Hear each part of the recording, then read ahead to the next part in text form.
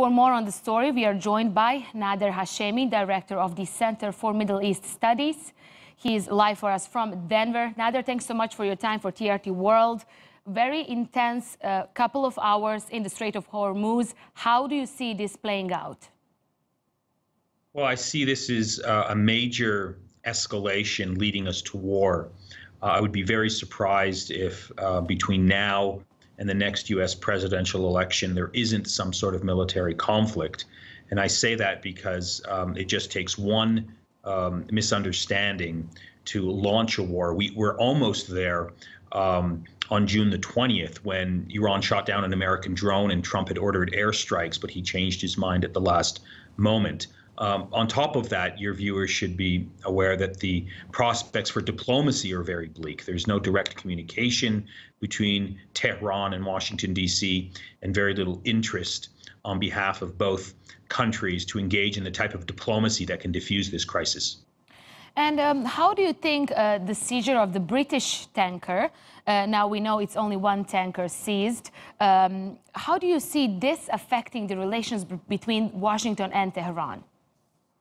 Well, I think this is actually a dream come true for the war hawks in Washington, D.C., the John Bolton, Mike Pompeos, who are interested in regime change, because it provides an opportunity to peel Britain and the European Union away from their commitment to the Iran nuclear deal by making the argument that Iran is acting in an aggressive way, threatening international navigation, preventing oil supplies from emanating from the Persian Gulf, and forcing Britain now to sort of respond to this seizure by the Iranian Revolutionary Guard Corps. So I think this very much plays into the agenda of the war hawks. It makes it much more difficult for Britain and the European Union to stay committed to the Iran nuclear agreement.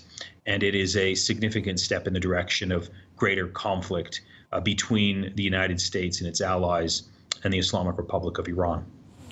Nader, all this started when Donald Trump left the nuclear agreement with Iran. Do you think that all Iran wants to achieve is sanctions relief? Well, I think Iran fundamentally wants sanctions relief. It wants to return to the terms of the Iran nuclear agreement. They've explicitly stated that if the United States returns and adheres to the Iran nuclear agreement, they would be open to negotiate other points of conflict that separate Iran from the United States. So I think very much that's why Iran is doing these things. It's enriching uranium. It's seizing these oil tankers. It's engaging in this type of a tit-for-tat response because its economy is suffering tremendously. More than 75% of its oil supplies have been cut as a result of sanctions. And so I think that's very much what the goal is here from the perspective of the Islamic Republic. Okay, Nader Hashemi, thanks so much for your insight for us here at TRT World.